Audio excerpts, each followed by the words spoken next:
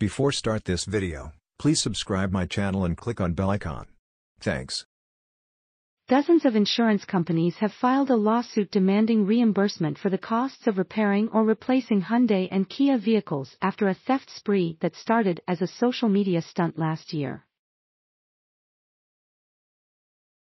As previously reported, some Hyundai and Kia models sold in the United States until 2021 have not been fitted with an immobilizer, allowing crooks to use a simple USB cable to start the car and drive off.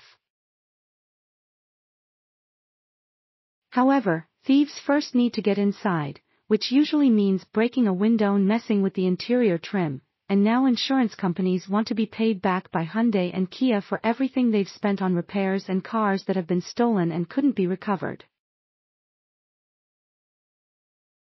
According to Automotive News, Liberty Mutual, Nationwide, American Family, and 65 other auto insurers, which comprise only a fraction of the country's insurance companies, have paid out $190 million so far and are estimating a total payout of over $300 million.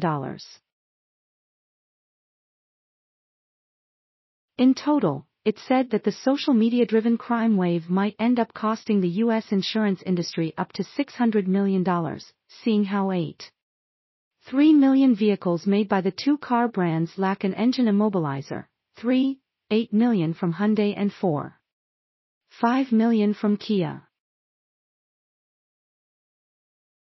As per the lawsuit, which was filed at the U.S. District Court in Orange County, California in March, replacing windows and repairing steering columns after an attempt to break into a vehicle and hotwire its ignition often costs an insurer more than $3,000. The court case adds that if the vehicle was taken on joyrides or used to damage public property, the costs for the insurance company rise to over $10,000, while a total loss can be as much as $20,000. The National Highway Traffic Safety Administration, NHTSA, which enforces vehicle safety standards in the U.S., does not require a starter system to use an immobilizer specifically.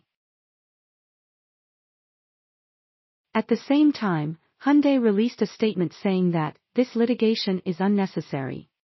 A subset of Hyundai vehicles on the road in the U.S. today, primarily BR trim or entry-level models, are not equipped with push-button ignitions and immobilizing anti-theft devices.